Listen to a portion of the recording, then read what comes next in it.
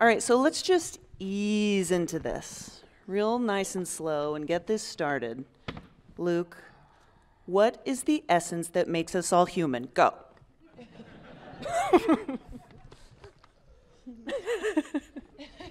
How about this one? Faith. Ooh, touche.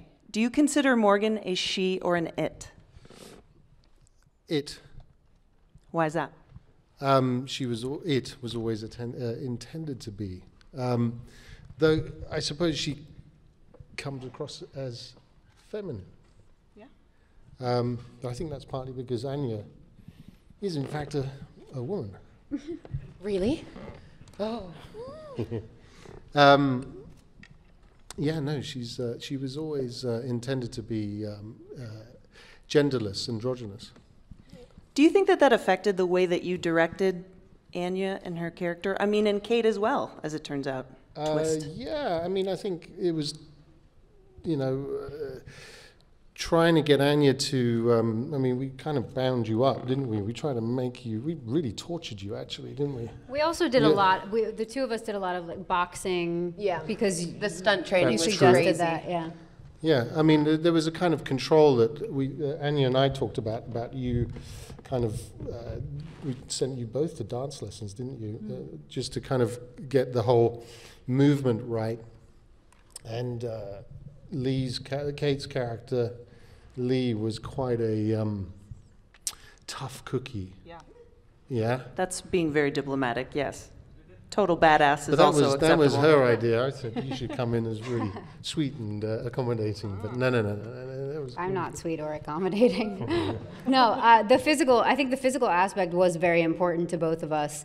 And luckily we knew, it was almost 2 months, I would say, before we started shooting, that we would be making this together. And so we talked a lot about the physical aspects of these characters and how important that is.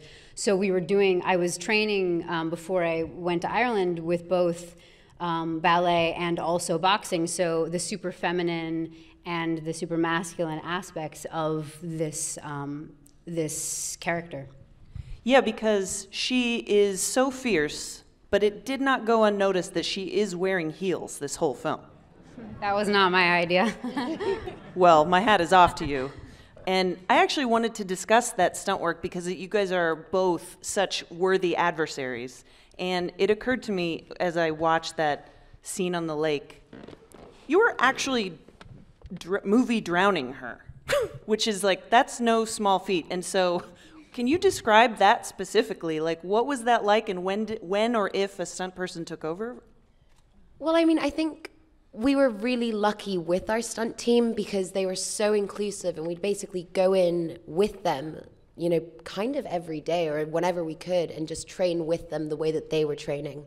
And so they were really kind of specifically showing us how to do things. And then it gets to a certain point where you sort of look at each other and you trust each other and you know each other's bodies well enough that you can be like, okay, I'm going to push further on this one. Obviously, no one's looking to hurt anybody, but we definitely went as hard as we possibly could, I'd say. Yeah, and we were lucky because maybe you planned this, but we didn't shoot that until the very end. Yeah. Oh, they became adversaries. That was all the plan.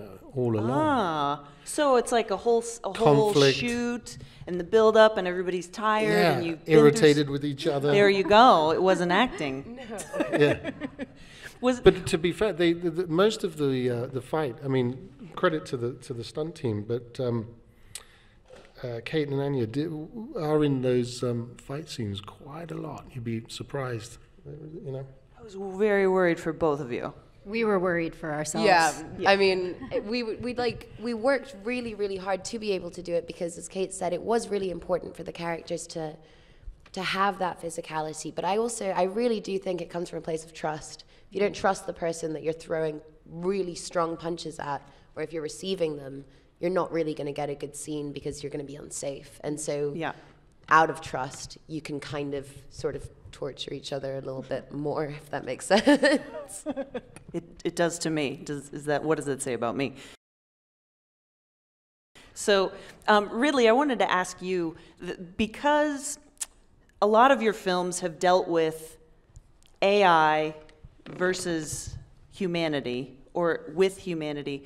Would you say that over time, your attitude towards that has changed in a significant way? Do you have any different ideas or beliefs now as compared to a long time ago? I think it's even more feasible and more inevitable now. I think if we let them do it, they'd definitely have a go. Whoever they are, it's probably certainly not going to happen in this country with the control. But in other countries, I think, I would imagine it's already begun. It's already happening. Chilling words to me. Yeah. Well, and because this is something that's already happening, while you two were crafting your characters, was there ever anything that you tried that seemed like too much or too little? We've already talked about how you wanted to be more of a badass, Kate. Was there anything else that significantly changed in your process? Well, you do have to sort of eliminate any sort of emotional, a lot of emotions that you would naturally have as a human being. So that, I think that was the most challenging thing for me, playing this character, because, you know, you're not supposed, we're very, very trained, and we're supposed to have sort of, you know, very specific boundaries in our minds, and not a lot of emotional aspects to our. How does one go about turning that off?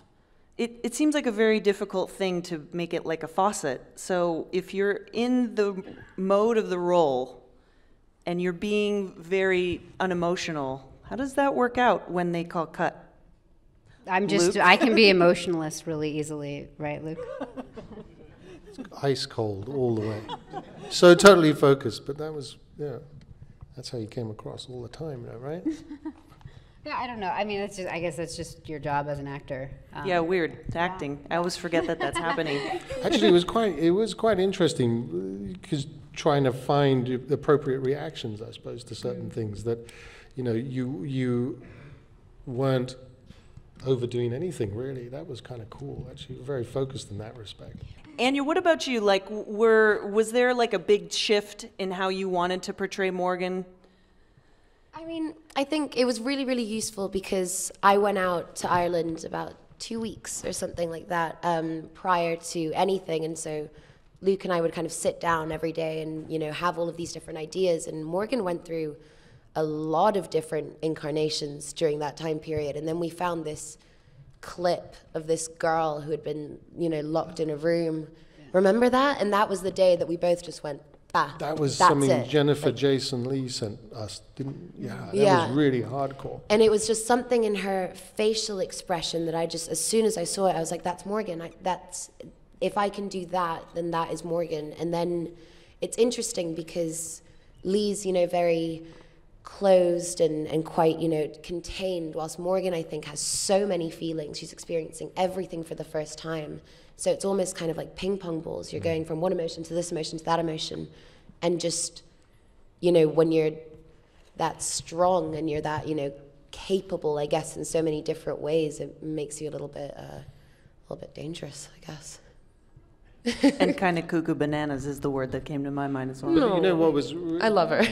Yeah. But Anya really accessed this kind of level of vulnerability with a level of danger and kind of balanced that stuff all the time, which must have been really difficult actually to maintain a consistency there, you know. And I mean, all credit to you, because I only discovered this in hindsight. Though we did talk about all of those ping pong emotions going around anyway, you know. But you did find that vulnerability and that danger as well. Thanks, Leigh. Yeah, I thought it was, yeah. Well, what it is more of I guess just as I am as an actor, my characters are really real for me, and so if it's almost kind of asking like what the character wants, you know what I mean? And if something feels wrong, I know it's because I'm not thinking the right thoughts, I'm not thinking her thoughts the right way. And so, and I know we keep talking about the stunt teams, but like that did change everything, because it just changes the way that you kind of react to whatever feeling you have inside, and that was invaluable. And yeah, no, I know you guys have just seen it, so you probably think she's a bit of a psycho, but I really love her. I feel for her. I think that's what makes a performance really come across and land with people, is when, you know, you're supposed to. So it's good that you feel that way. Ridley, I wanted to ask you, what trait does Morgan have that you wish that you possessed? Are there any? Over the years, I think you learn to not compromise. I think when you begin, you tend to compromise for all kinds of reasons, usually based out of insecurity, because you're on a new treadmill, you're on a new game, and because also you don't quite really know what you're doing. So in my case, I learned as I was going. There was no formal training. I would make mistakes, and gradually it's learning to be not compromising. I don't compromise that much, but I try to be fun, don't I? Yeah. You're fun, yeah. But the thing is, when you get really experienced, it can either spell out that there is going to be a dullness attached to it, or when you get really, really experienced, it means you know what the fuck you're doing. And so I tend to walk on the floor knowing exactly what I'm going to do. And off that, but I still leave it open to, the thespians, that's actors, okay, who actually will want to say this way or that way, and I'll always leave that open, right? Yeah. I say, what do you want to do? So, and frequently, it's the key, if you're going to do my job, or if you're going to be an actor, to know what the hell you're doing when you walk on that floor. You need to know what you're going to do. You need to have a really good target. Can you and Luke both talk about how you came across the script and how you decided to put it into production as a producer and director? I think you know that best. I was just told he has this thing he really likes. That went, oh, great, okay, good. Nice. Sorry. It was. Well, it was a happy accident actually, because I wrote a short film called Loom, which was a kind of a similar type of Frankenstein story. That was a short film that was for Red Camera. And Fox asked me to expand upon it, which I did, and wrote a script that had nothing to do with Loom. But in that period, another script from Seth Owen came to my attention, and I read it. And there was one scene which really struck me, and actually why I got interested in it was the scene between what you've just seen, between Anya and Paul Giamatti, the interview. Right. And it originally ran, I think, like 20 odd pages, so it was quite an intense scene. And I thought, Jesus, that'd be great to do, have a shot at that. And I think it's a great scene. It really is. In watching it the second time, the thing that struck me is at first I thought, oh gosh, how awful for Morgan to be in the room with, this fierce, horrible person. And then I watched it again and I went, oh my God, how horrible for him. It's so interesting. There's such a great turn in that scene that is really haunting. Yeah, I mean, she really starts to mess with him. And, yeah. And while we're on that topic, can we just talk about taking a chunk out of his neck? It was fun. How dope is that? Oh my goodness. So the actual spitting wasn't that much fun because I had to have it in my mouth for a while. And what was it? Like prosthetic neck thing. But we shot that scene over 2 days, and it was, by the end of each day, we couldn't really talk anymore. We were just a bit like, oh, it was okay. Because it's so intense, and you're doing it again and again and again, and it's Paul Giamatti, and so you're like, oh my God. But it was, when we finally got to the bit where I got to eat him a little bit, it kind of felt like we did a good job, and it was fun because it wasn't scripted that I was supposed to spit it back at him, but I'm glad Morgan did. Tension release. Because Morgan was angry. They did that scene as one take. Really? Oh yeah. Yeah, for 2 days. That's brutal for 2 days, and we kept just moving over in. and over? It was like acting school. It was amazing. You're sitting across the table from, and this was my second movie, I'd just come off The Witch, and you're sitting across the table from Paul Giamatti, and he's screaming at you, and he's doing all of these unexpected things, which I didn't go to drama school. I didn't know that if you fluffed a line, you could just take it back and do it again, and you didn't have to cut. And I was like, oh, okay, noted. It was a real gift, and we all went out for dinner the day that we had finished that, and we're just like, 11 pages of script, man. Good job. Wow. And this film has such a great set, you know, and I was really struck by him demanding to be let behind the glass. And I thought that, you know, I wanted to ask you to talk about just being on that set. And you were largely, you know, Kate, you also experienced this being inside the enclosure. And I feel like it's like an enclosure. It's like a zoo, a human zoo almost. It was mostly Anya, though, because for the first few days, she and I really only interacted between the glass. And we had rehearsed enough with our stunts and with Luke as well that we had this... Well, we had most of our stunts down like a dance, and so because you can't really hear each other very well through the glass, you know, we didn't communicate that much verbally, but we would every once in a while just do our physical movements together just to sort of say hello. Yeah. Like this weird ritual every day. Completely. And I mean, it was so strange because we had shot so much of the behind the glass. I call it the cage. It's not bloody enclosure, it's a cage. But like, it was crazy because we went out and we shot some of the stuff in the woods, and then we realized that we had to reshoot some stuff. And going back in there was really quite horrible. I was like, oh no, because it's kind of soundproof in there. And so a lot of the time that, you know, if people were on my side of the glass, it was fine and I could interact with everyone and it was awesome. But if it was on the other side of the glass, I was just sort of in a room watching everyone, but not really being able to hear them, and just sort of sitting there and being like, oh, okay, I really understand how she feels. Helps you kind of go method, so to speak, with I mean, being so isolated. More than method, I'd say empathy. I really felt for her so much throughout all of that. And I guess that in a way allows you to kind of justify the, you know, things that might make other people think that she's not that great.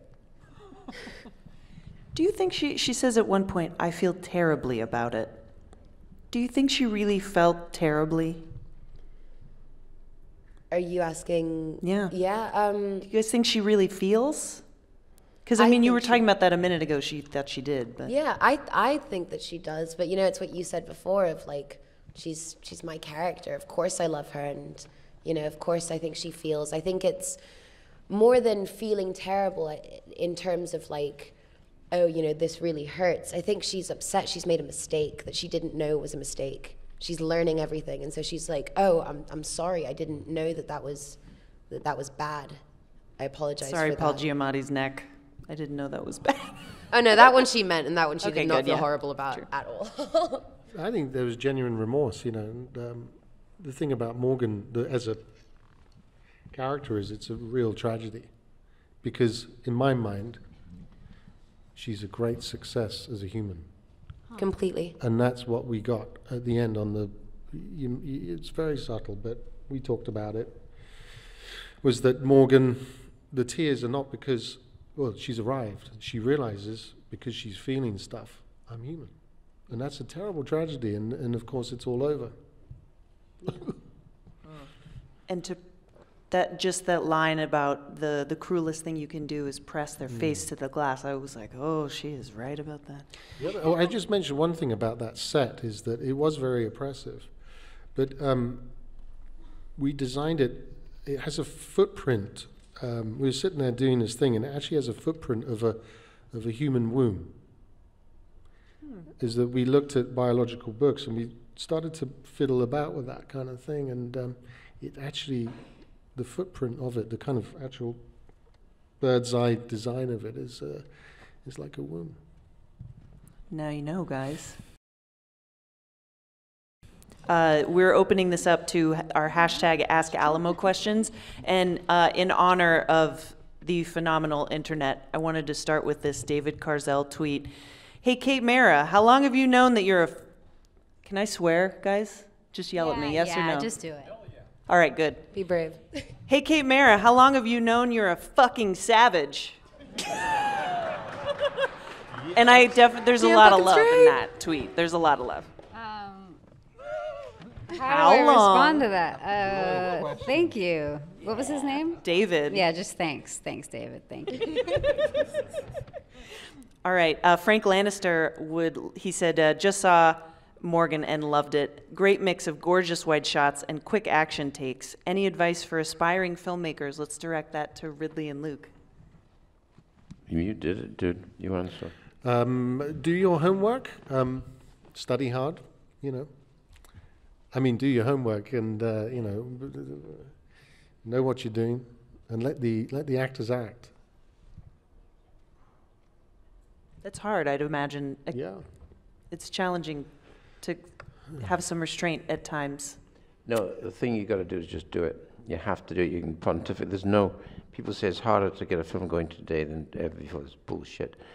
You've got so many video devices that you can go out this weekend with your friends, and somebody clubs together to buy the hamburgers, make a goddamn movie and stop whining about it. There you go.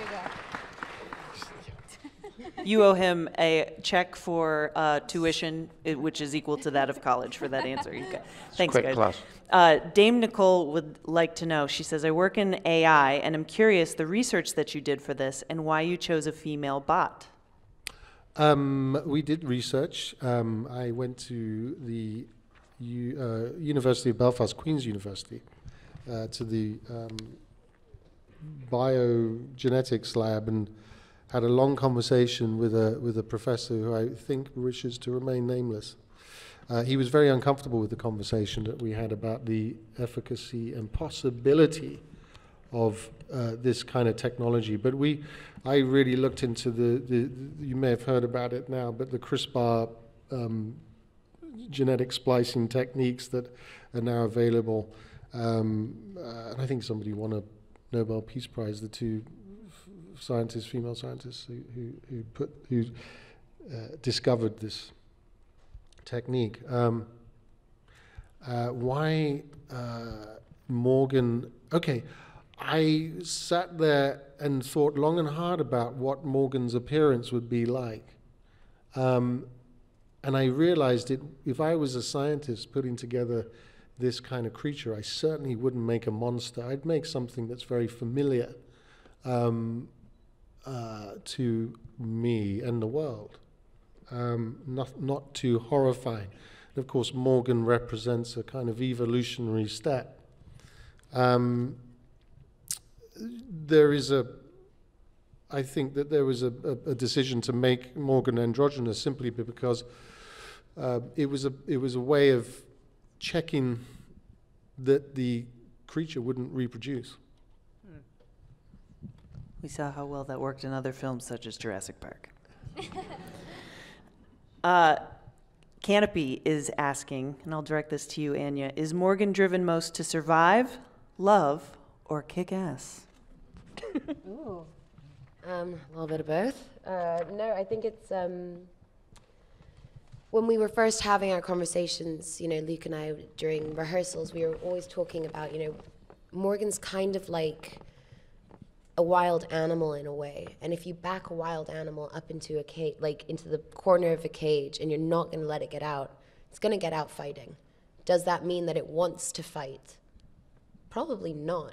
I don't think she's got like rage within her that she just wants to kind of like go out and fuck up everything. I think she's just more, she wants to get out of there. So I guess survival, yeah, she's driven to survive, but I think she's driven to survive because she wants to experience things like love, and she wants to experience and be human and feel. But in order to do that, you got to be alive. So. Man, because when she's standing on the lake and saying, like, is this heaven? Yeah. It's like, oh, man, I wish we could even answer that, Morgan. That was a moment. The Dishmaster would like to know. Ooh. I love Twitter. If you could create your own superhuman, what qualities would it possess? You snapped your head up really fast over there, Ridley. I know you have an answer waiting on hand. I haven't actually. What quality would it possess? I think we're so far down the line and in speculation, far more than I think is published or discussed. And I think, it's a little bit like saying when you get the very smartest computer you can possibly design, the first thing you're going to do is get that computer to design another computer, which is smarter than they are. Then you get these two computers to commune. Once you do that, you're in real trouble, because they're so far ahead of you. Then they've already disconnected this and connected that, and they're thinking miles ahead of you. Yeah. So once we do that, we're in real trouble. So I think you've always got to keep a handle on what you're doing. So that's kind of what it would possess, is just the ability to surpass you ever so quickly, exponentially. I think they've done it already. I think there's supercomputers around. Oh God, Ridley, you're killing me over here. Definitely. They're going to take us over in the skirting board. They connect everything with the every wire in every building. There's a connection. Do people ever in the scientific world, do they ever just randomly kind of contact you and want to share these kinds of developments with you because of your artistic work? No, I think actually no. There's a real connection with. I had a very good experience with NASA and with JPL, Jet Propulsion Laboratory. The JPL have long hair elastic bands and flip-flops because they make engines and machines, and NASA have suits and ties because they make engines and machines that send human beings up there. But they work together, and I got to know them pretty well, and they would say, what are your spacesuits going to look like? I said, I'm going to not show you mine until you show me yours. And then they showed me their spacesuit, and I said, that's absolutely fucking terrible. They said, we know, can we borrow yours? So they fundamentally regard their evolution, because it's like astrophysics, super mathematics. It's an art form. Science is art. People think science is science. Science is more than that. Science is art, right? Mathematics are art. And so it's a bit like being a brilliant screenwriter. You're screwing around with abstracts till you form order. That's mathematics. No difference. Let's go back to that superhuman question. If I you guys... thought I avoided it. You did expertly, sir, and I look to Anya sitting next to you. If you guys had created a superhuman, what is the trait that you really want it to possess? I don't know. I think I wouldn't You guys really don't want to to play God one. over there? No, don't want to play All God, right. man. So you've learned your lesson from basically every movie From ever, 3 then. months in Ireland, we figured it out. When you guys were filming, were the circumstances of filming such that you guys were isolated as a cast from everyone else in the area in Ireland? Like, did you guys have kind of a place away from everyone, or did you just leave the set and go into a normal metropolis? Well, I mean, I guess I was on set most of the time, as was Luke anyway. So by the time we would wrap at night, I kept myself very isolated. It kind of helped me in a lot of ways. But I think the rest of the cast would go out most nights, right, Anya? No, there was an incredible Irish crew, and there's such lovely people, and Belfast is a really, really interesting place to film, and so I just spent a lot of time with the crew, just kind of discovering new parts of Belfast and stuff like that. And also, I mean, the other actors were living in a hotel, and Kate and I had kind of our own separate apartments, and so I'd just get people around to my apartment, because other than that, you know, I was on the other side of the glass and it was pretty lonely. So I needed some people human contact. Yeah. Makes sense. Kate, this question comes from Filmmaker. How many times did you throw that chair against the glass? And was that damage real? Yeah, I was really trying to damage it. It didn't want to break, that glass. You were hurling that chair. We did it a bunch of times. You did it a lot of times, because I think I said, break the glass. Yeah, I was trying really, really, But really I knew hard. that it wasn't going to break. It was an evil, evil trick. It was fun, though. I enjoyed that. Yeah, that was one of my favorite scenes. I feel like that's going to be like a new LA fitness craze. You know? Break the glass. It is a good workout, yeah. Right? Like pick up a chair and just throw it at this Well, you know, unbreakable the hardest glass. part about it was having to remember that it will bounce back in your face. So There's a learning Yeah. curve to it. Yeah, got it.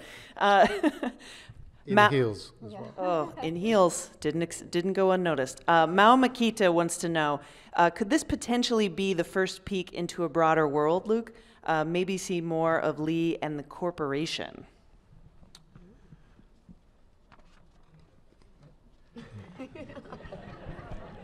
I'm not going to answer that question. Oh, all right. Then I'm just going to give you a knowing smile. Weirdo Alan Awool, Twitter. How is our definition of humanity challenged differently by humanoid robots versus bioengineered superhumans? There are so many syllables in that question. I'm impressed. Humanoid robots versus bioengineered superhumans. How is our definition of humanity challenged by that? A lot of syllables, guys. I'm having trouble wrapping my brain around it. I think bioengineered humans is far more likely than robotics. I think that they offer a greatest challenge to humanity, simply because it's like, you know, once the germ gets in the species, it's goodbye humans part 1 and hello humans part 2. You know, between you and Ridley down there, this is really uplifting. We're all gonna die. You're welcome. Does anybody keep anything from the sets that you're on? That's for all of you. Oh, I kept it, not from this movie, but, oh, that's not true. I did keep a pair of heels. Thank you for that, Luke. I kept one of my spacesuits from The Martian, Brid. Wow. We noticed. It will be deducted. We did have some from your reshoots, back and I end. got a call from the costume designer saying, "I'm not joking. We need you to bring your spacesuit for the reshoots." And I had a slight panic on that one, but I found it, so yeah. And just a Post-it sitting somewhere, bring spacesuit. Yeah. Awesome. What about you? Do you keep anything, Anya? Yeah, I mean, I keep, whenever I like jewelry a lot, and my jewelry's kind of like my armor, but whenever I go in to do a job, I take it all off, and whatever's, you know, a lot of my characters actually usually have one outfit. And so, you know, from Thomason, I kept her garters and her, you know, ribbons. From Morgan, I kept the hoodie that I wore every day. Still have it at home, still wear it. It looked Pretty itchy. comfy. No, I get like, it's just like a jumper. It's just like a really comfy jumper. And yeah, I love doing that. It's a way of keeping a part of them, I guess, and reminding you of, like, you know, what you've done. Ridley, do you keep anything from movies? Not initially, never. Except now I kept a very teeny spacesuit because a quick anecdote. I was standing in the set in H stage and I was looking up at 45 feet to the gantry, which is not that high. And I'd built a landing leg, and I was looking at this landing leg thinking, it's never big enough, so it's not big enough. And there's an elevator on it which 3 spacemen would come down on it. And there'd be 3 men, or Sagoni, who's 6 foot, and 2 guys. It didn't look big at all.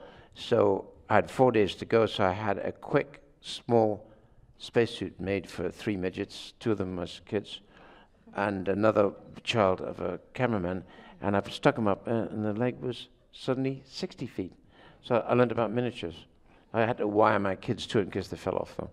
So I said, behave. They were up there like 50 feet up. So I kept the suit. I've still got that suit. Movie magic.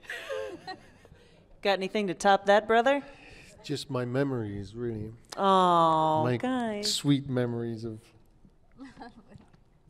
No, I don't. Storyboards. I got Rose. Still. It's not a tiny space. Sorry. I'm sure they're beautiful, though. It's a beautiful film. Yeah. As we've heard. That's actually all the time that we have, guys. I've been given the official wrap. So I want to say goodbye again, of course, to Facebook, to all of our Alamo theaters watching, to you at the Egyptian. And make sure when this movie comes out, you're tweeting about it. Opening weekend is important. Ridley Scott, Anya Taylor-Joy, Kate Mara, and director Luke Scott.